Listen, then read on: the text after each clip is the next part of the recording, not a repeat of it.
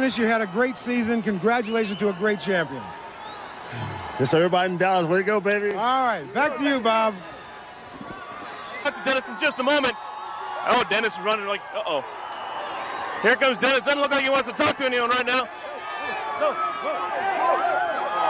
Oh, wow.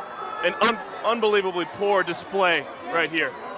Someone threw Coke in Dennis Rodman's face.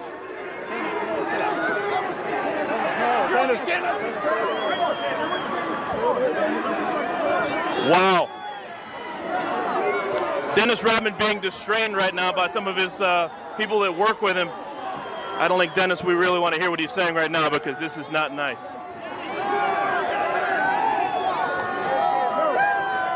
Folks, we're going to have a ton of coverage here in this postgame. Every single thing will be uncovered. We're going to talk to Dennis. We'll talk to Michael. We'll do everything, and we'll do it the right way. Folks, it's going to be a lot of fun here. Hopefully, things will get a lot better than this scene we just saw right here. But now let's go back to Chet and Norm.